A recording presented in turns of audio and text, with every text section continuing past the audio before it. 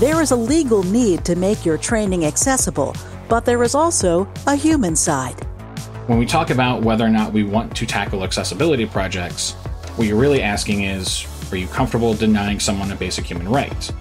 And in that context, the answer is pretty clear. You don't. Our guest, Shawn Wunder, is a learning architect with a passion for accessibility. Accessible learning may sound challenging, but it's a lot easier to get started than you may think. Listen to Shawn to hear 5 steps you can take to make learning accessible. I'm Susan Court. Powered by Learning is next. Powered by Learning is brought to you by DaVinci Interactive. DaVinci's approach to learning is grounded in 30 years of innovation and expertise. We use proven strategies and leading technology to develop solutions that empower learners to improve quality and boost performance. Learn more at davinci.com. Well, today I am joined by Angeline Evans, our client solutions consultant at DaVinci. Hi, Angeline. Hi, Susan. I'm so excited to talk with Shawn Wunder today. Me too. I cannot wait to hear his tips about accessibility. All right. Well, Shawn, we're going to get right into it. Welcome and thank you for joining us. Yeah, thanks for having me here on the podcast. Shawn, start out by telling us about your background and your expertise in accessibility. Sure. So I'm a learning and development architect, and about 20 years ago, I was in a small town kind of bored, started learning web design on my own, really interested in the accessibility part of it. And that came not from the disability piece, but just from the idea of, how do I make this one thing look the same on all these different devices and with all these different connection types, and how do I maximize that? And so that just became an entry point that as I learned more, as I picked up a couple degrees and worked into learning and development, just I kept carrying on with that and learning more and more and more until I cracked into this accessibility idea and what that means and all of the different things that go into that, including, the need for accessibility from a disability standpoint. And so it just kind of all naturally evolved. Like I think most learning and development people fall into it. I sort of fell into accessibility the same way. So just kind of crashed into learning and development, crashed into accessibility, and here I am. We're thankful for that. Yeah, you've got some great advice. We're excited to hear you share everything with people today. Like you mentioned, you got into accessibility organically, let's say. But just to go back to basics for our listeners, why should we all be considering accessibility in our online learning solutions? So, there's 2 sides to it. There's the human side, and 1 in 8 people in the United States are diagnosed with a disability. So it's a very human need. But then there's also the law, and the law gets complicated, and I'll try to break it down a little bit. So there's Section 508, and Section 508, you hear that term, it doesn't necessarily get put into context a lot. So Section 508 refers to Section 508 of the Rehabilitation Act of 1973. And that entire law just says if you take any federal funding, you have to have accessible technology. It just has to be that way. And that's often where this conversation ends. But that's not where the law ends, right? So we have the American Disabilities Act. We have Title III of that. And that says that state, local government organizations, and any business open to the public has to provide accessible technology. Those laws are great, and they work from that legal perspective, but again, there's that human piece, which is also the United Nations has said accessibility is a defined basic human right. It's kind of a bit of a hammer, but when we talk about whether or not we want to tackle accessibility projects, what you're really asking is, are you comfortable denying someone a basic human right? And in that context, the answer is pretty clear. You don't. I would assume you don't anyway, but we want to provide these things. All of those frameworks and all of those laws, they're all based on these set of guidelines called the Web Content Accessibility Guidelines. That document is very complicated. There are 5 requirements to that document. First is just conforming to all of the guidelines in that document. The second one is that the whole page of whatever this technology piece is, that whole page has to also conform to all of these guidelines. Then you get further where the entire series of pages have to conform. And all of that technology has to be accessible with assistive technology. So if, for example, you have a shopping cart, that entire page from I want to buy the thing to I'm now going to check my shopping cart and make sure I actually want to buy this thing to I'm paying for the thing. All of that has to fit those guidelines, or the entire thing fails accessibility. And then beyond that, if you have a piece of technology on the page, the final requirement is that that technology, if it doesn't meet the accessibility requirements outlined in the guidelines, it doesn't block or restrict access to the whole rest of that page or site. And that's all very complicated. And I've made it sound sort of easy, but there's a lot in those requirements. I don't think you made that sound easy at all. It sounds a little scary. I mean, how do organizations tackle that when that it sounds kind of challenging? Yeah, so I mean, the first thing is awareness, right? And so when I say this is geared towards a web page, organizations tend to hear, well, that doesn't apply to, and then there's a list. And that's not really accurate, right? So one of the things I heard in a project was, well, that doesn't apply to our learning content. Well, it does, because where does your LMS live? On the web. It loads on a web browser, right? So that makes it a web page. That makes every piece of content in your LMS part of a website. And now it falls under the Web Content Accessibility Guidelines. And then also all these other laws that are codified with that Web Content Accessibility Guidelines as their back, right? I have a video. It doesn't need closed captioning, right? Well, your video lives on YouTube, and YouTube is a website. I know it's an app, but apps are websites. It's just a website. That means your video does need closed captioning. You could say the same thing for Vimeo or any of the other service providers. Like, they're all websites. These are all web-based content, and they all fall under this Web Content Accessibility Guideline. So we do need to apply this to everything, and we have to be honest about where we apply it. Like, if you have an internal document storage solution, you may not think that's a website, but it's a website only accessible inside your organization. This still applies. So these rules, they apply everywhere. Getting buy-in, that's sometimes a little bit more difficult, because when you talk about learning departments, one of the issues that sometimes you run into is if you say, well, this is going to cost X amount of dollars, right? And we can't really justify that because as a learning department, we don't really bring in money. But the view there is that it's not that you're bringing in money, it's that you're saving money. So I'll give you an example. A very large retail chain had an ADA Title III lawsuit for their website not being accessible. And their settlement was $6 million. So I, as a learning and development architect, maybe didn't get you $6 million in revenue, but I saved you $6 million in fines. Right. And there's a national pharmacy chain that during the pandemic launched a portal for COVID testing and vaccinations. That portal wasn't accessible, and that was a $250,000 settlement. That's significant money. Like, these fines aren't like, a couple bucks and we'll forget about it. These are significant fines that have massive impact, and you can alleviate those things by taking this seriously from the start. And so that's where all of these processes that we'll probably talk about in a few minutes come in, where how do we make sure we're not having these fines? How do we make sure we're not in breach of these things? And you have to be aware of them, because in 2021, there were 2,500 ADA Title III lawsuits. That's a 40% increase over the year prior. This isn't something we can afford as businesses, as service providers, as agencies to ignore. That time is gone. We have to deal with these things now, and we have to deal with them practically and efficiently. So we're sort of at a place where we have to address all of these needs.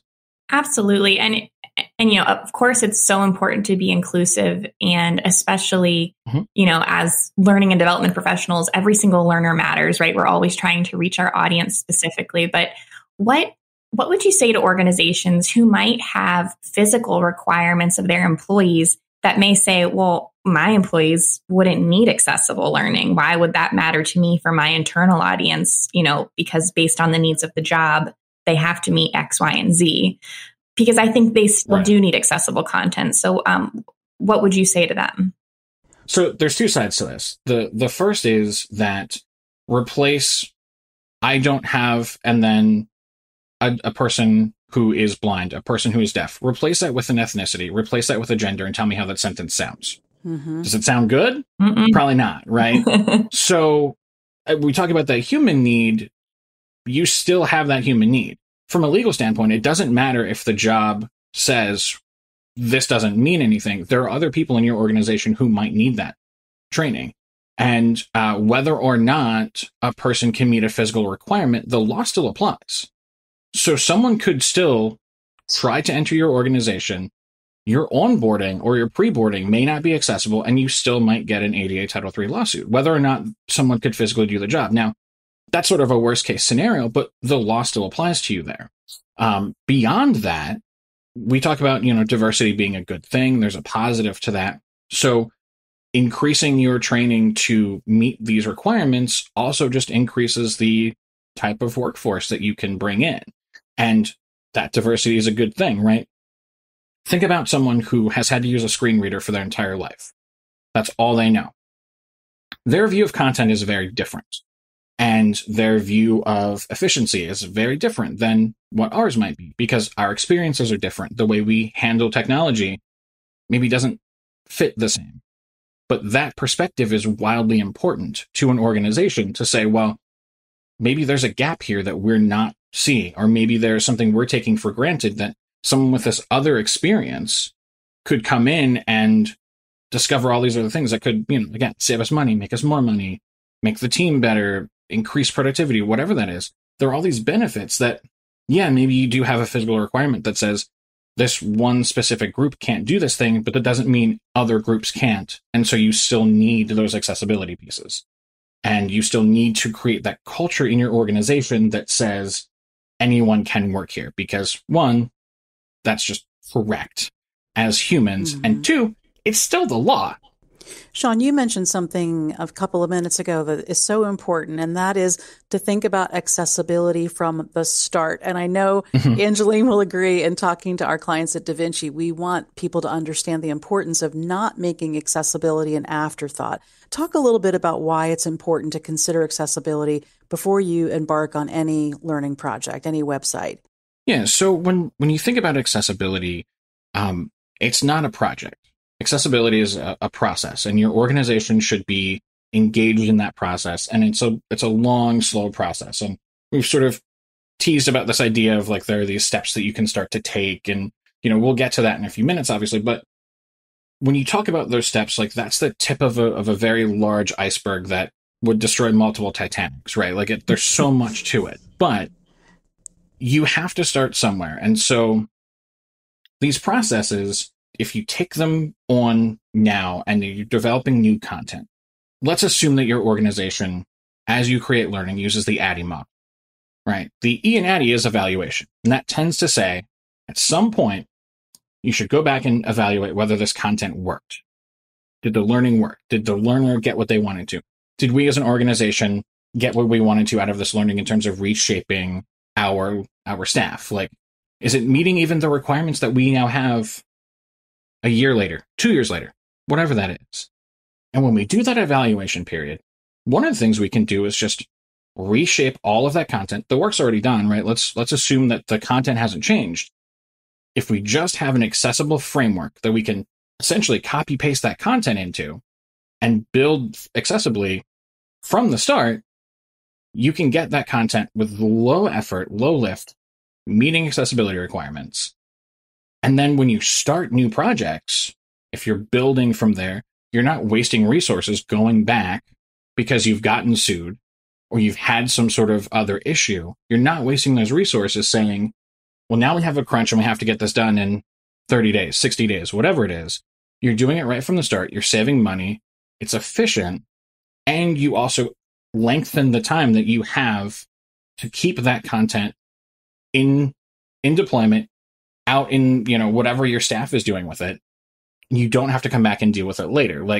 If I was a store, this large retail chain, and, I had an ADA Title III lawsuit, I'm saying, well, how quickly can we turn this around? And we're scrambling, and it's panic there. And you're like, oh man, how do we do all these things? If you start from the beginning, you don't have that problem. If you launch with a site that's accessible from the start, you never have that panic. You never, have that negative headline. And so just from a business case, bad headline to have. From a human case, bad place to put your workers. And so when you talk about how do we start, we're talking about universal design. And there's really like multiple approaches to how you handle the need for accessibility. One is accommodation, and that tends to be where most people go. And that's what we talked about before, where, well, I don't have a person that does this, but if someone comes in and needs it, then maybe we'll adjust. Maybe we'll create something for them. Accommodation just says a person needs something and they have to ask for it. Now, I said earlier, 1 in 8 adults are diagnosed with a disability. There might be another 1 in 8 that don't even know they have a disability and don't even know they need to ask for an accommodation and can't complete training or can't complete a task because they don't know they need to ask. And one of the common things is dyslexia, actually. Most people that have dyslexia struggle with the idea that, or dyscalculia, which is dyslexia is for letters and dyscalculia is for numbers. Most people with those disabilities don't tend to know or don't ask for help with accommodations. So in those cases, you're leaving out a large number of staff who now cannot complete their task or struggle to complete their task.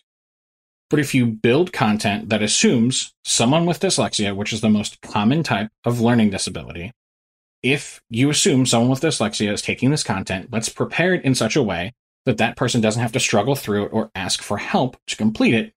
They can just get it done and move on. They don't feel stigmatized and they don't feel segregated by having to ask. And that process is called universal design. And that says, you need it, do it from the start. Don't waste any resources, don't waste any time. Just do the thing from the start the way that you should. And so that process relies heavily on that web content accessibility guideline that we talked about. And you put all of that into practice as either frameworks, templates, processes, whatever that is, as you're building. And you create content with, closed captions, with alt text, appropriate colors, fonts, all those kinds of things. You bake that in right from the start, and you don't wait. You don't wait for someone to ask. A big thing right now is bilingual content. So maybe we need an option for Spanish. You do, by the way. Maybe we need an option for, to change from, day mode to night mode in our content. You probably do, because someone with low vision might see better using a dark background with light text on it. You have to think about all those things, and they have to be built into your processes. And the nice thing about these is that they don't really change. So you can build a template, and then you can just use that template over and over and over again in all of your projects. That's universal design. Don't recreate the wheel every time. Make it right once and keep doing it. I love that. So baking it into those design standards up front and having that standardized across your organization is a really helpful way to streamline that and be more efficient. What tips then would you offer organizations who already have a robust online catalog of courses and curriculum that is not accessible yet, but they want to start being more accessible? So what's the best place to start? Because that can be pretty daunting. At several organizations that I've been at, including where I am currently, we have thousands and thousands of courses, and we're looking at how do you get all this done? It's a very common problem. It's a very common question. There are really 5 places to start, right? You're not going to get the entire web content accessibility guideline done in one go. You need to convince your organization it's important to do, and you need to then also get the buy-in to do all of that work. You can start with 5 things. You can make sure that your fonts are accessible. And that gets tricky and a little complicated, but basically a sans serif font is better with the exception of dyslexia. Then you want a serif font because the extra complexity makes it harder to transpose the characters. Also, if you have someone who's from a background that doesn't use the Romanized alphabet, it's easier to use Comic Sans. The bane of all designers, Comic Sans, actually has a use. Poor Comic Sans. Poor Comic Sans, but it's good here. It's good because it mirrors what it's like to handwrite the letters. And so it makes it easier for someone from a background that doesn't come from that sort of westernized alphabet to understand the connection between those characters that they're seeing on the screen and what they're learning to write.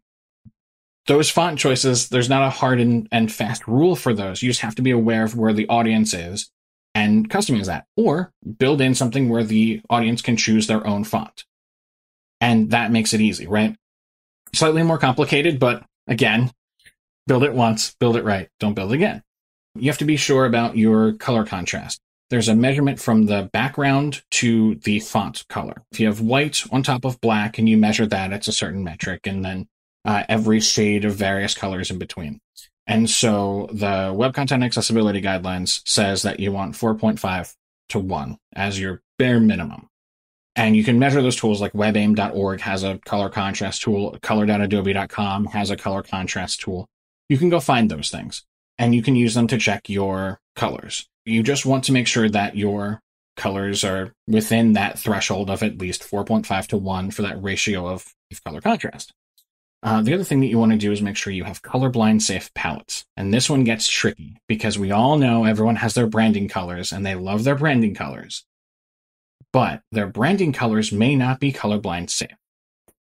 If you find that to be true in those same places that I talked about earlier, the WebAIM and color.adobe.com, those free tools also do colorblind safe palette checking. Again, you add your colors and you check if they meet requirements. And if not, it gives you some suggestions, like use this color instead. So if you have one, like, if you got a very specific blue, that's part of your branding, and then there's like other colors involved. Like, I always think about like blue and purple do not go well together from a colorblind safe perspective. So if your colors are like blue and purple, you may want to use the blue exclusively or the purple exclusively, right? And then just use another color in there. Like maybe it's white, or if your blue is really light, maybe use like a darker color with, that blue, something like that. You want to make sure that you have closed captions on every video, everywhere. All audio should have transcripts or closed captions or something like that. And then you also just want to make sure you have alt text on every image. And the reason for that is if you have a screen reader, alt text is what tells you what the picture is doing on the page, right? So whether that, and I say picture sort of in quotes, but it might be a button, and that button's treated as an image, we have to provide alt text to say this is a button that does this thing. It might be just a decorative image of a pretty sunset. Well, we have to provide that context.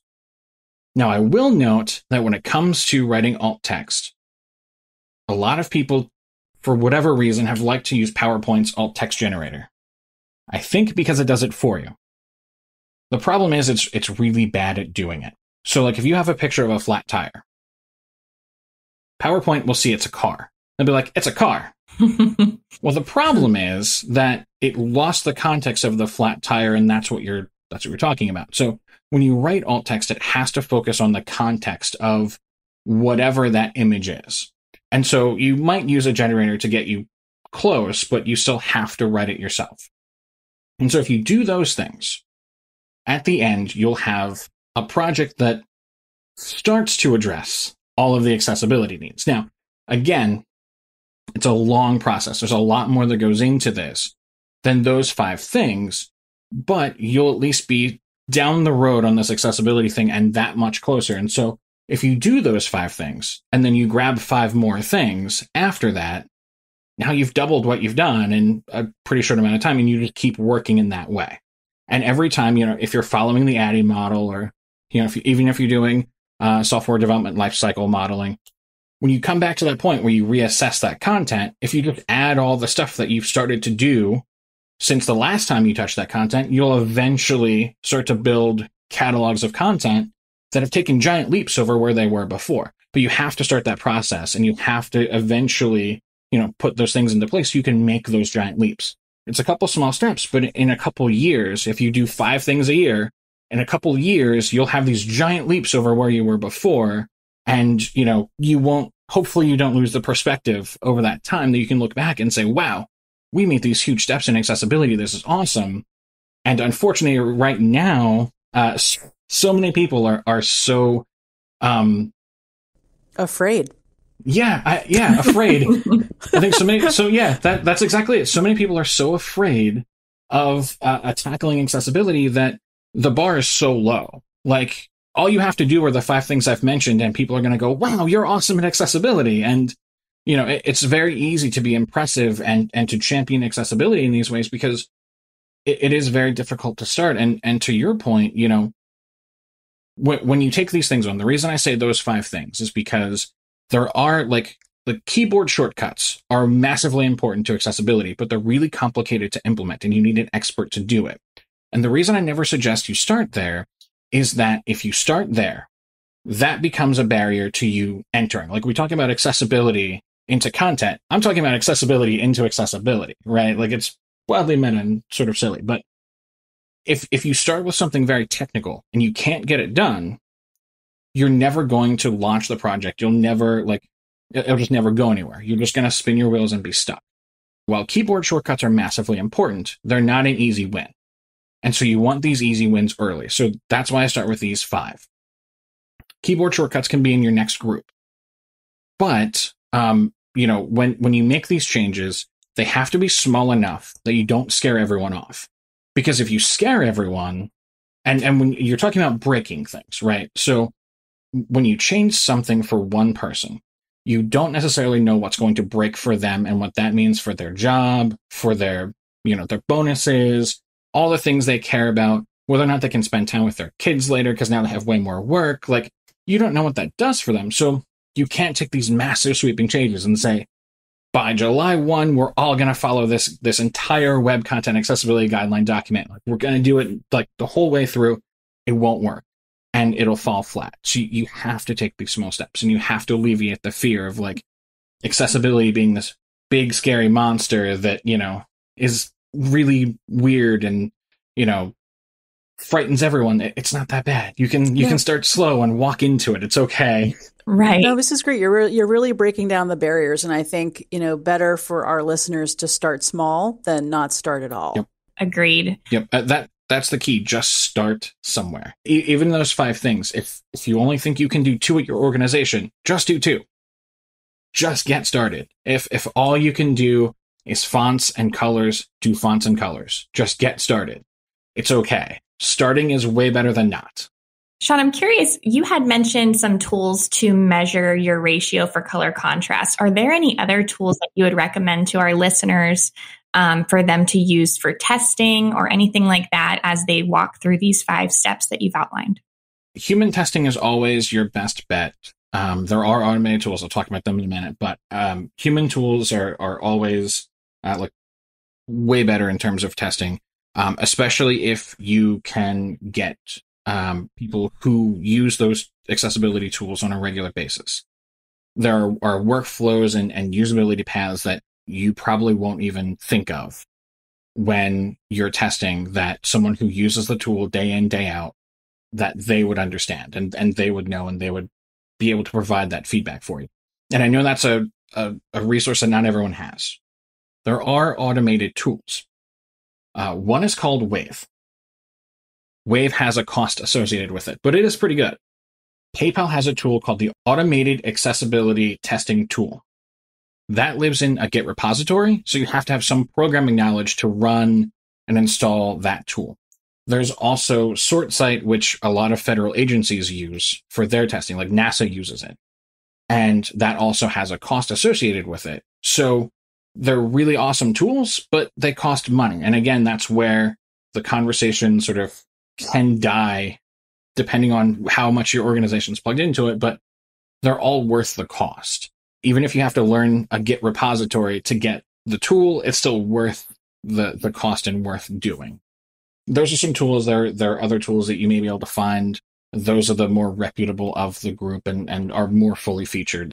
Thank you. That's really helpful. It's nice to know some places, some resources you can leverage when you dive in. And we'll put those in the show notes of this podcast too, so that people can find them very easily. Shawn, thank you so much. I think this was just a great conversation about kind of shifting people's perceptions about accessibility. And I think once people start doing it, it will become habit forming, and it will become easy and just part and parcel of everything they do. Yeah, absolutely. Thanks for having me. And on that last note, absolutely. Once you get started, it becomes very easy to make it part of your workflow, and it's not scary at all. It's just part of the day and fun. We can attest to that at DaVinci. So we've worked on a lot of universal design templates with our clients, and it really does get easier.